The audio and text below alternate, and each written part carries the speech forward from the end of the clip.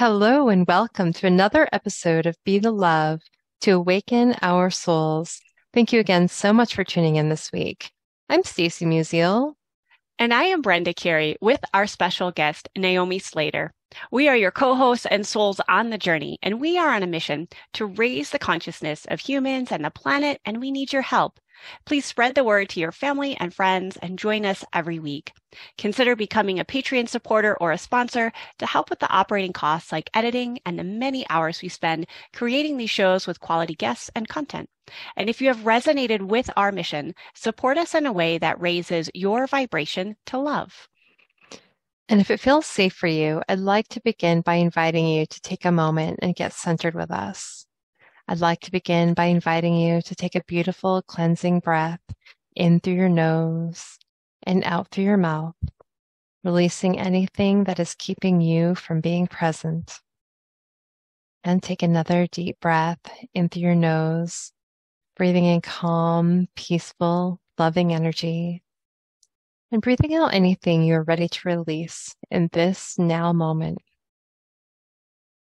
And take one more breath in through your nose, breathing in light and love for yourself. And imagine breathing that light and love and send it back to all of humanity, remembering that you always, always have your breath to come back to. Our guest today is Naomi Slater. She is an experienced sex and relationship coach, yoga teacher, and bioenergy therapist.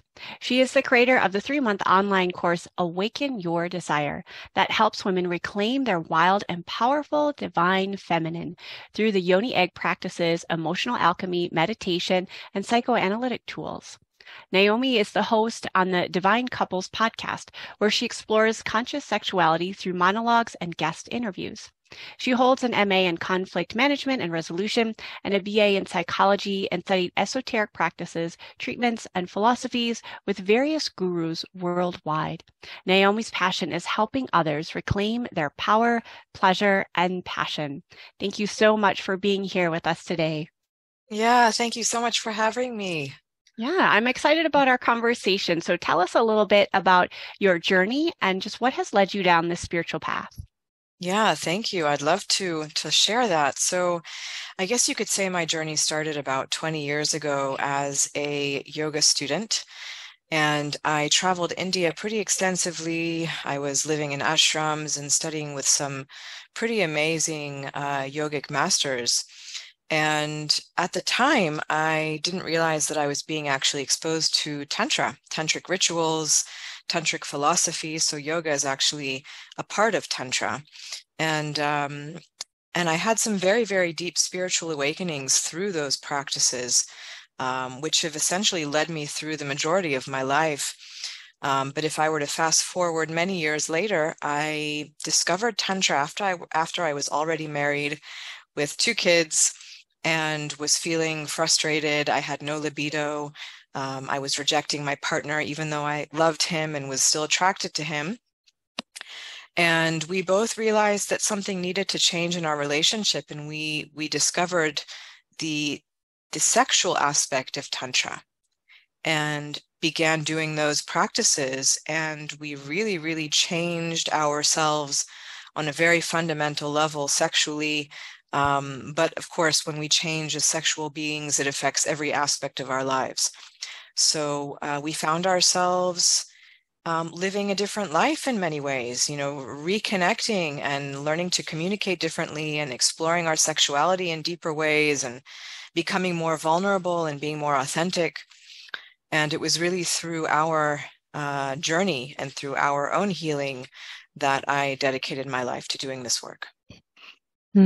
Thank you for sharing a little bit about your story and what led you down this path. And just as a for our listeners who might not understand or might not, because I think there's a lot of misunderstandings around Tantra and how, this is especially in the Western world, right? And it's been, a lot of it's based around sex and I know that's part of it. I'm wondering if you can tell our listeners a little bit more about what Tantra is and the different facets that it also includes.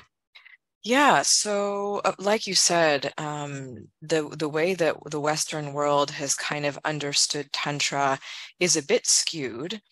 And the reason for that is because Tantra is actually a very wide philosophy that if I were to kind of summarize what Tantra is about, it's about recognizing that everything in our lives is divine. So the good, the bad, the ugly, the joyous, the beautiful, all of it is an expression of divinity. And what that means is that there's no aspect of the human existence that needs to be negated.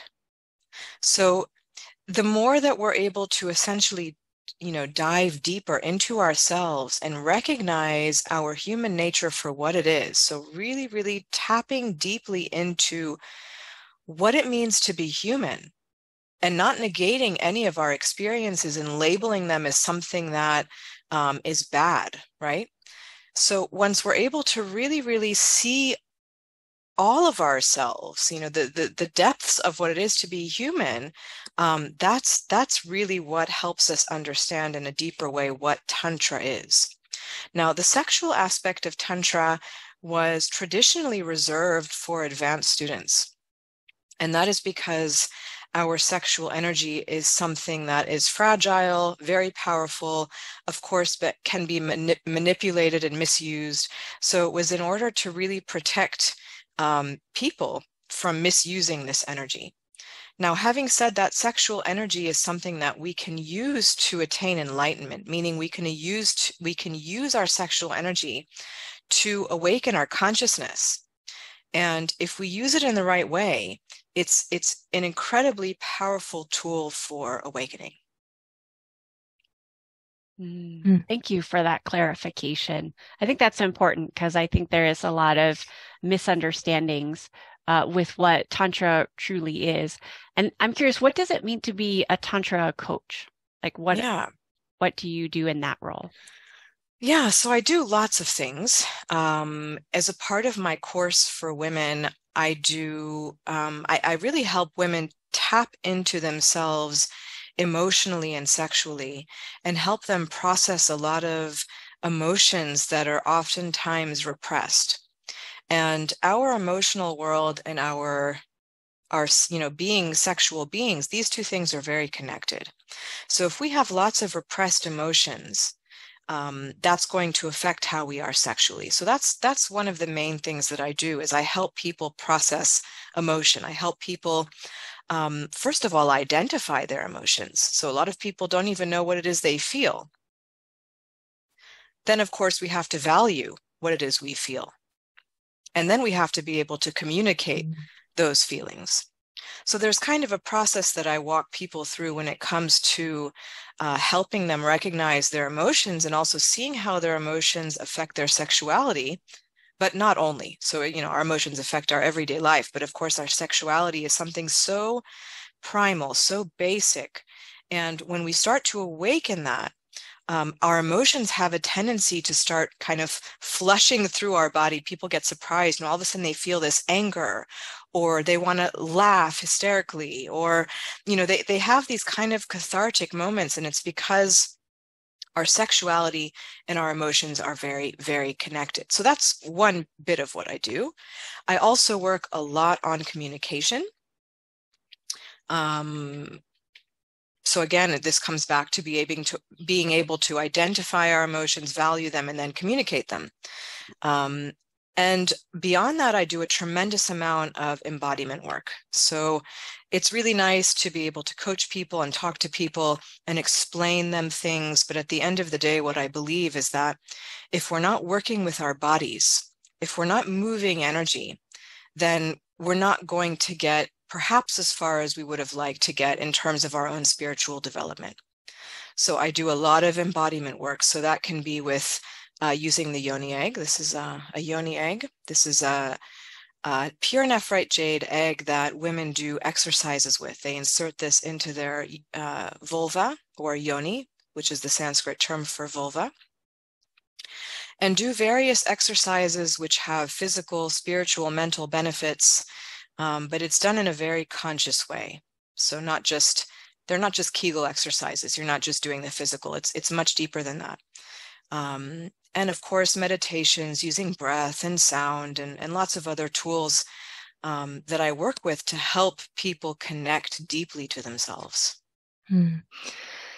That sounds so incredible and healing for so many people because, I think there's so many people that are cut off from their emotions, like you said, right? We don't know what we're feeling. And then, to be able to awaken those emotions and how that really would mirror into the sexual energy.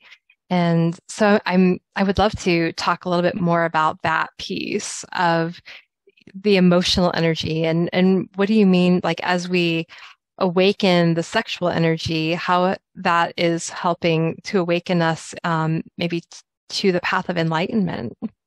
Yeah.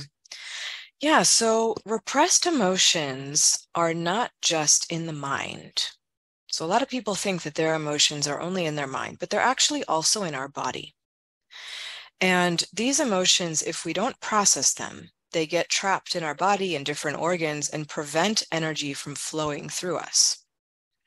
So as long as we have these emotions or traumas, trapped in our body, we're essentially limiting the flow of energy. And when we're limiting the flow of energy, we're limiting our capacity to awaken, to evolve, and to really fulfill our destiny. So we all have a destiny in this birth of ours, living on this planet. And if we're blocked, we're not going to be able to really fulfill our destiny. So to me, it's really about helping people be who they are through helping them learn to channel their own energy, through helping them learn to unblock themselves emotionally. And I'm curious too if you can go into maybe some of the tools you might use to help that unblocking process. And what's that process look like? Yeah, so again, it comes down to embodiment work, which oftentimes leads to triggering. So not everybody wants to be triggered, but that's really a part of moving, stuck energy. So we get triggered, we find ourselves in a situation perhaps where we're doing this work and we have some really, really deep resistance. Okay, we don't want to do it, or we don't have the time, or our mind takes over, and instead of really trying to stay present in our bodies, we're thinking about all of the things that we have to do. So we have to really use lots of different tools in order to create presence. So presence is really what we're looking after. So once we're present, we can have some very, very deep and profound spiritual experiences. So the tools that I use to help people create presence are, of course, sound, very basic things, creating sound. So a lot of people, when they make love, they're too ashamed to make sound. And sound is a tool that both helps us open up our genitals, but also helps us stay present. It helps us release energy. So it has a number of functions, but sound is really important in order to create presence. Of course, breath. So learning how to breathe properly, following your breath. These are things that are really important in order to create some deep presence. Movement. Yeah. So, some women think that if they just lie in bed and, allow for their man to do what they think will make them feel good, but they're kind of like lying there like dead fish, they probably won't get that turned on. So we need to be active in moving our body, both in the act of lovemaking and in general. We need to move. Our bodies are made for movement. So these are just some of the tools that I use to help people connect to themselves deeply, which of course then creates more presence, which is what we want. I love that idea of using the different tools for full presence. And I think that's something that we can all use in our very busy, chaotic, sometimes world, is that really deep presence. And I'm curious, where does shame come in, especially when we talk about different sexual practices or things to awaken our what I would call like Shakti energy. Where do we recognize shame? Because I think that can be very subconscious. And so I'm curious, like with either yourself or your clients, like where do you recognize that? And then what are some either tools or awarenesses that you bring to people that, oh, this is shame? Yeah, so I think first of all, it's examining the way that we were raised, because oftentimes our childhood creates these patterns of shame for us. And if we go back into the messages that we received from our parents, perhaps, were they open with us in terms of talking about sexuality with us, or were they, really secretive and not really giving us very much information? What was our religion? What were the messages we were receiving from religion around sexuality? Were those messages also kind of, portraying sexuality in this kind of dirty, make us feel guilty, something that we should be shameful about? So if we received this programming as children, it's very likely that we still have that programming today, unless we've done some sort of work to really move past that. So the way that it can surface is in all sorts of limiting beliefs that we have around our sexuality. So ideas about what we think we should and shouldn't do. Yeah. So if you have really, really firm ideas about what is allowed and what is not allowed, how should I appear? This will make me look slutty, or this I shouldn't do, or I shouldn't say this, or if I say this, maybe it'll be perceived in this way. So if we have all of these conceptions and patterns and ideas around what we shouldn't and should do, then there's very likely some patterning there, which we all have. We can't get away from it. We were all born into this world, into a culture, likely into a religion. So for the majority of people, this is something that's present, unless they've done some deep work. Yeah, I think shame is one of those things that it's kind of embedded in our culture. And whether it goes from, this really like hiding oneself, to the other side of, being maybe over sexual and, what's expected. And so trying to find that balance, and coming back into, our bodies really, and why we're, maybe believing or how we're holding that energy and then moving that energy. So coming back to that awareness and presence. And, kind of wanted to talk to you about sensuality. So sensuality is a big, part of Tantra, in my understanding of it. Mm-hmm. And so how does sensuality play into the work that you do and teaching women to be in their bodies? Oh, I love that question. Yeah. Sensuality, I think, especially when talking to women, females, is what's important for women to understand is that it starts with them, our sensuality. It's an energy that we essentially have, and we don't need a partner necessarily to trigger our own sensuality and sexuality. We can be sensual with ourselves. And when we start to learn how to essentially turn ourselves on, then we become way more magnetic to the opposite sex. So it's first teaching people how to, and not only women, also men, but teaching people how to connect to their sensual side with their own selves. So again, if people are looking outward and thinking that someone else is constantly going to turn them on, what they're doing is they're giving away their power. Mm. And if we want to really be living in an embodied, passionate, powerful life with meaning and purpose, we need to learn how to turn ourselves on. We are sensual with no one else around. We can be sensual with ourselves. And that's actually something that I've encountered. There's a lot of shame around that. So getting women sometimes to dance in front of the mirror with their own, so nobody's there to witness it. It's just them. To dance, to kind of seduce themselves in front of the mirror, for a lot of women, that's really challenging.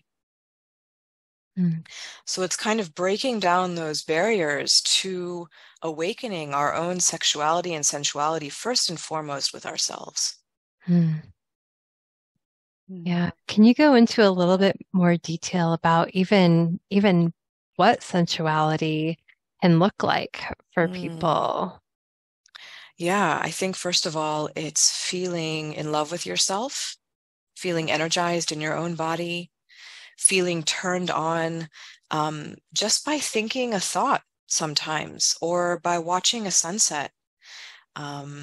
It's really living an orgasmic life. And it doesn't necessarily have to, when I say that, your association might go straight to the bedroom, but I don't necessarily mean that. When I say living an orgasmic life, it means that you're turned on by your life. Whatever's in your life. So it can be the nature surrounding you. It can be this delicious meal that you've made for yourself. It can be this connection that you have with a friend where when you're with them, you feel turned on. You feel, lit up. So it's feeling that in all areas of your life. And when you start to work on your sexuality, because that is the base of that energy. Our sexual energy and our life force energy are one and the same. So when we start to work with that energy, then we can feel lit up in many other areas of our life. I love that you use the word lit up, because I do find that I work with a lot of women in the Ayurvedic health spectrum. And oftentimes I'm like, well, what do you really desire? Like what lights you up these days? And I love asking that question. And I always think, but for some women, that's kind of been turned off because they're like, well, I've got all these things to do and these people to take care of. And it becomes like the check it off the list. And I'm like, okay, well, that's the human doing things. But like, what do you really like truly enjoy? Like if time weren't an issue or money weren't an issue, because those barriers always seem to come up. Like what lights you up? And I think that's, I don't know, probably I would love to hear your perspective. Like if you hear someone that they're just kind of flat or just kind of monotone, how does the tantric practice kind of just help someone get into that space?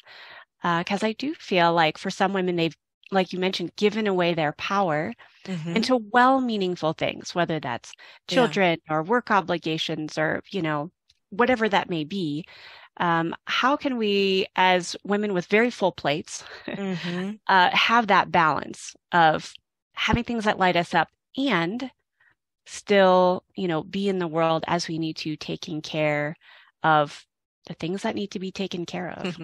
Yeah, so this question lights me up because I am a mother of three. I dedicated so much of my energy and time to raising my kids. And at a certain point, I realized that if I don't invest in myself, if I don't start giving back to myself, nobody else will. So I essentially learned that I needed to prioritize me also. I can't just be give, checking everything else that I have to do off the list, because that's not going to light me up. I need to also be doing for myself. So yeah, it's really about encouraging women to do things for themselves. So it's not just checking off all of the boxes, the things that we have to do in order to be responsible citizens and parents and partners and whatever else we are, employees, yeah? What is it I really desire? And making that happen for yourself. So many of our the things that are, we have so many things that are holding us back, but so many of those things are really in our mind. They're just constructs in our mind. It's because we're not flexible enough to understand that we can make other things happen for ourselves too. We just have to learn how to manifest. So some of the tools, right? You ask, so how do we get people to actually do that? Yoga is a very powerful tool. So we need to have a sound body and mind if we're going to really be able to give back to ourselves. We need to have a full plate. And yoga is an incredible tool for really getting our body, mind, and spirit balanced. So yoga, as is tantra, I mean, it's a tool that will help us reach higher states of evolution and consciousness. So even though yoga is physical, we're doing lots of physical things, breath work, asanas, different postures. The point of that is not just to have a hot body. This is not just going to the gym. The point is to really get our body and our mind and our spirit in shape so that we can continue to evolve.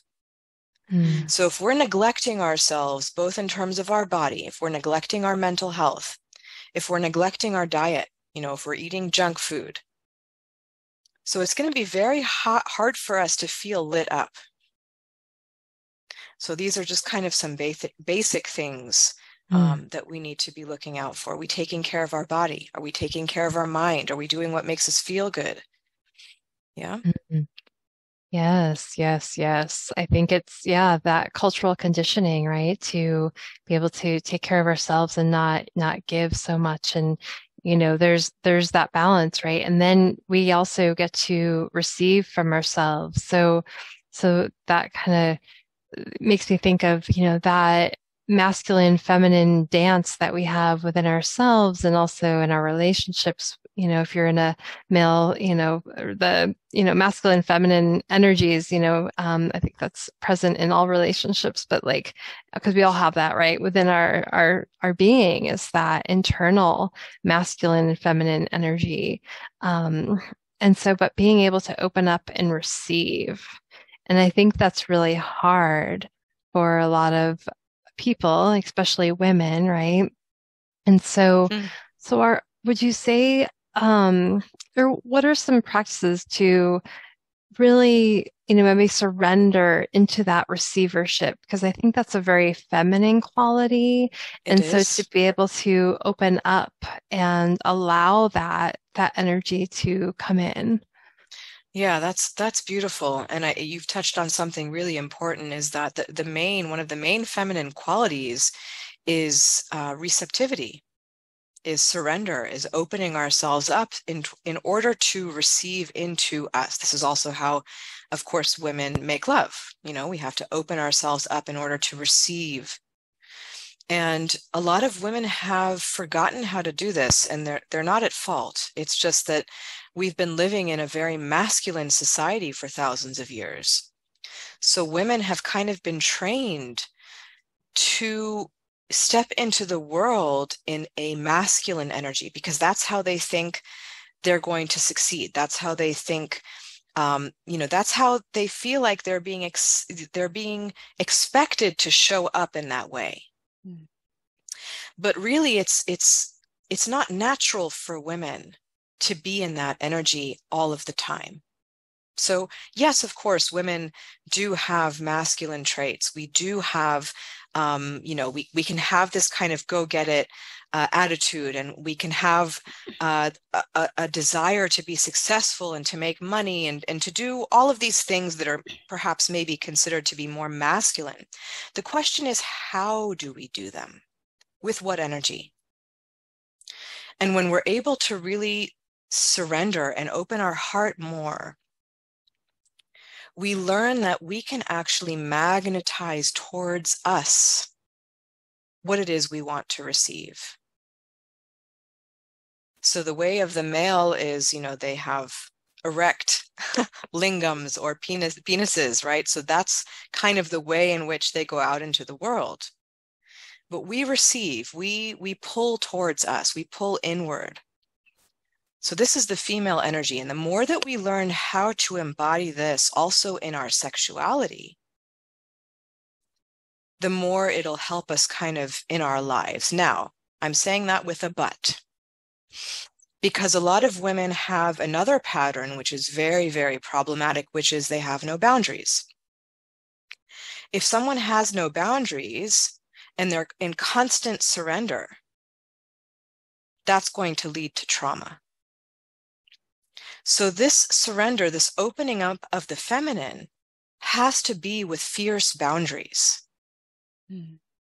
These two things actually go together. They sound kind of contradictory, but they actually go together beautifully. When a woman has fierce boundaries and she knows what she wants and what she doesn't want, then she's really actually able to surrender and to open up. She feels safe. She can be more vulnerable. Yeah, I love that. Tricky one. Fierce boundaries. I'm gonna take that from you at some point. I like that.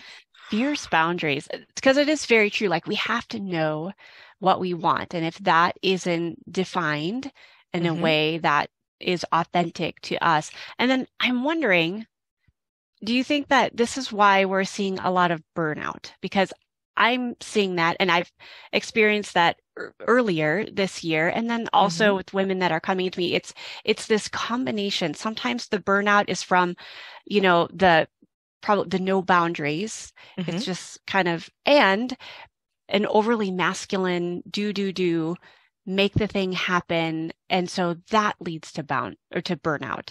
So I can see where both of those do need to complement one another. And for me, I guess I see it in terms it's resulting in burnout. How would you see it, or do you see it in a similar pattern? Yes, I think that's right on. Absolutely. I think it leads to burnout is actually the least of our worries. And oftentimes, if these patterns continue over time, they lead to sickness. Unfortunately, I experienced that. So I was really struggling with my health for a while because I had no boundaries and I was getting sucked energetically and I didn't realize. So a lot of our health issues, sicknesses, a lot of these things come from repressed emotion, lack of boundaries, and really not investing in our own selves. So yeah, if you're feeling deep burnout, then yeah, you should definitely understand a bit more deeply, what are your boundaries? Do you have boundaries? If you know what your boundaries are, do you know how to enforce them? And if you don't know what your boundaries are, then you should definitely learn how to understand somatically in your body what your boundaries are. And So how would one boundaries, do that? I'm really, this is exciting to me because I'm also a yoga teacher. So how would how would you take that on at boundaries in a somatic manner? Yeah, so first I'm just going to back up a bit and say that a lot of people, their boundaries are in their mind, right? So these are boundaries that we might have because of the way that we are raised, kind of going back to limiting beliefs that we might have, you should do this, you shouldn't do that. These are the kind of boundaries that a lot of people have. It's in their mind. And those boundaries are not always self-serving. Sometimes they're destructive. So it can be a bit misleading. When I say what are our boundaries somatically, it's learning how to tap into our body and really feel our yes and no somatically in our body. So what does that mean? Just to kind of give you a brief example. This is kind of getting into my course a bit.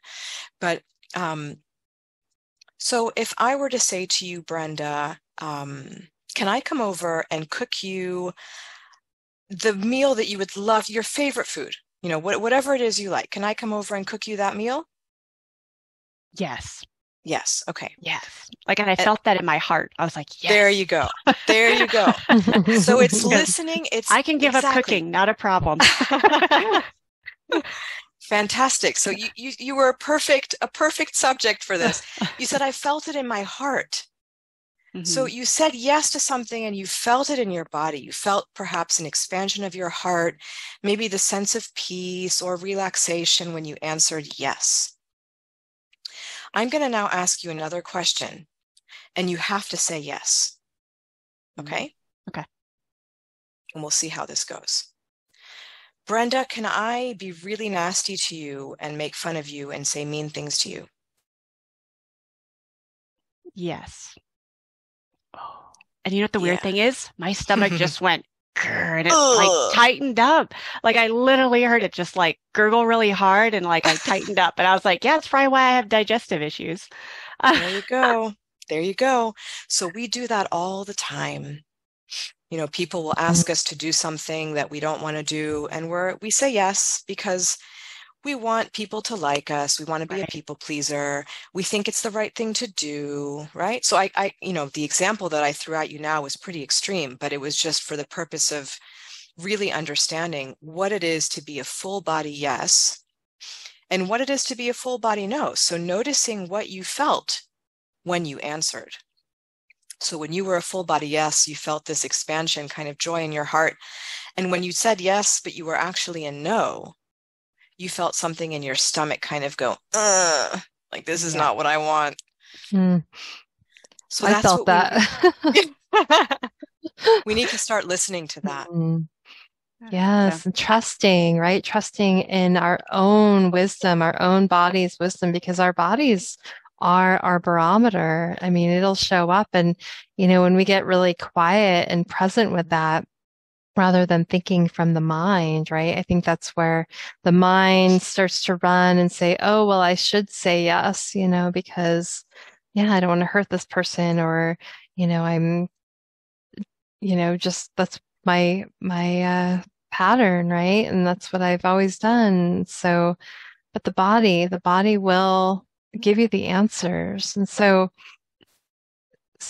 what is what are some of the things like, so listening, so those are pretty clear because we're being really present, but are there practices you have that teach people to really get quiet with that voice?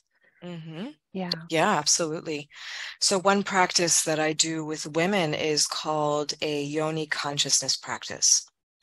And that practice helps women connect to their voice, the voice of their yoni or vulva. Sounds a bit strange, I know, but she actually has a tremendous amount of wisdom that she can impart upon us if we are, if we're open to connecting with her and really listening to her.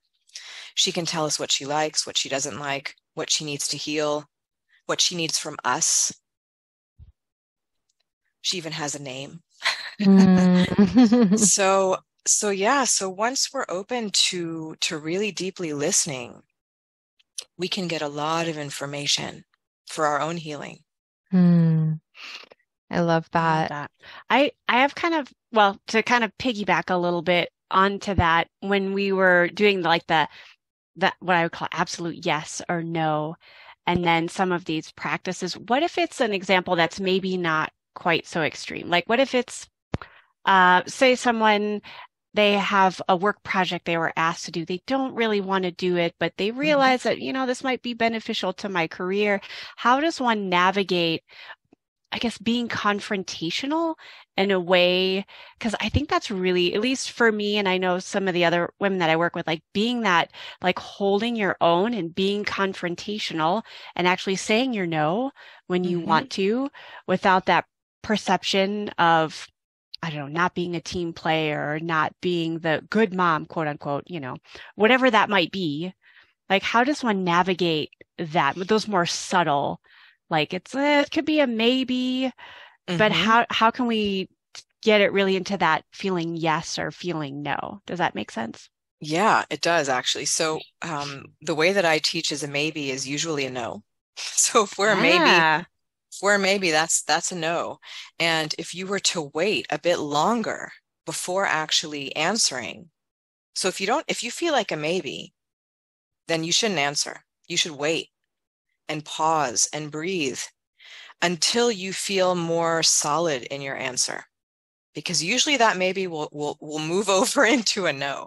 Now, in terms of stating our boundaries and the perceptions that we might receive coming back, so that's some deep work that I had to do around not caring so much about what other people think.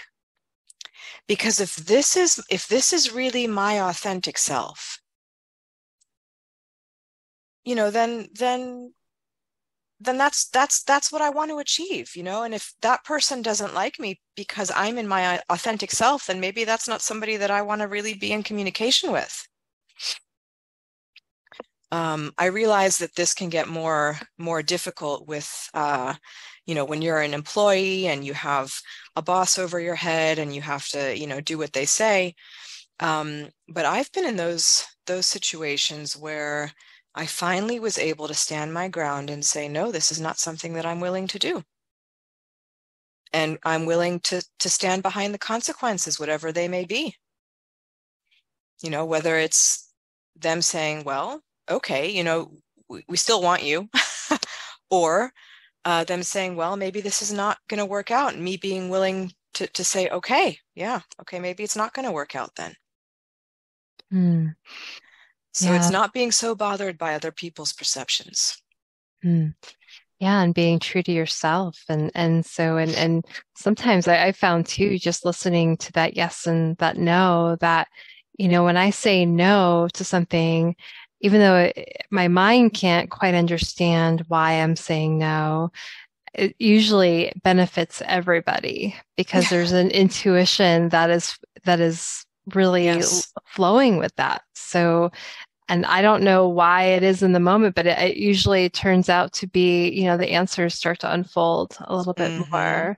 So I think that's an important piece to look at as well. Yeah, I think so many women are connected to this. Women have such deep intuition, but we've been taught to override our intuition. Yes. So this is going back to what is ours. This is a gift that women have, is our intuition, our ability to feel into things without our mind interfering and listening to our intuition. And yes, Brenda, that can create digestive issues. I was struggling with that. Me too. I was struggling. Yeah. And it's because I wasn't listening to my intuition. It's because I was allowing for my energy to get sucked out into all sorts of places where it didn't need to be going. I feel like I've come on the other side. Not that I've totally resolved all digestive issues, but now actually my digestion is my best communicator. Like when things are out of alignment, my digestion is almost the first thing before my mind can even pick up on it. My digestion just starts getting really out of balance. And I'm like, okay, what's going on? Good. So now You're I look listening. at it. Yeah. It took me, quite a few years to get to that point where I didn't think like I was a victim of the digestive pain. But now it's like, okay, digestion's off. What needs to be addressed in life personally or within the relationships that I have. So now I use it as like a messenger. Amazing. And it actually can serve me when I do some inner work and take that time, like just allowing myself that time to do that. And I think for many women, it's, know that we deserve the time to take care of ourselves in a very deep way. Agreed. So as we begin to wrap up our conversation, and as you focus on your work in the world, how do you see this truly supporting like the bigger picture of healing, like in the planet? Like what's your macro vision for the work that you do? Yeah, well, my macro vision is, of course, for people to accelerate their awakening and reach higher states of consciousness so that we can heal as a collective. And of course, my personal take on that is once we start to understand the power of our sexual energy, we realize that we can use that energy for healing ourselves, first of all, and for healing others. And unfortunately, a lot of people feel traumatized by their sexual energy, but that's just because it's so incredibly powerful. And when it's misused, it leads to trauma. But in the same way, that energy can be used for deep, deep, deep healing. And that's what I want. That's what I teach. That's really beautiful. Thank you so much, Naomi. And thank you so much for being here today with us and having this beautiful, pleasure. Conscious conversation. I'm wondering if you could tell our listeners a little bit about where they can find you. And I know you have a course that's coming up that you're starting, and tell us a little bit about that. Yeah, I'd love to. Yeah, so my website is my name, www.naomislater.com. You can also find me on Instagram, which is Tantra Intimacy Coaching. And I do have a course for women coming up. It's a 3-month online course. It is a deep dive. We'll be doing yoni egg practices. A lot of the stuff that I've, of course, mentioned in this beautiful chat that we had, communication, somatic feeling, feeling into our body, creating boundaries, doing deep emotional work, turning on our sensuality for us, first of all, and really stepping into our power, our pleasure, and our passion in life. So that course is launching on May 31st. It's coming up pretty soon. So if you're interested, you can find it on my website. You can find it in my bio, in my Instagram account, but definitely reach out. And if you're interested, I will give you all of the details. Great. Thank you so much. Thank you. Yeah. It was really such a special chat. Yes, it was amazing to share this conscious conversation with you. And we will definitely put your links in the show notes. Thank you. Thank you so much. Yeah.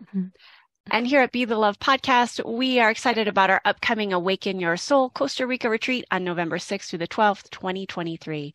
We would love to have you join us for a beautiful and vibration raising experience. Check out the webpage with details and registration in the show notes.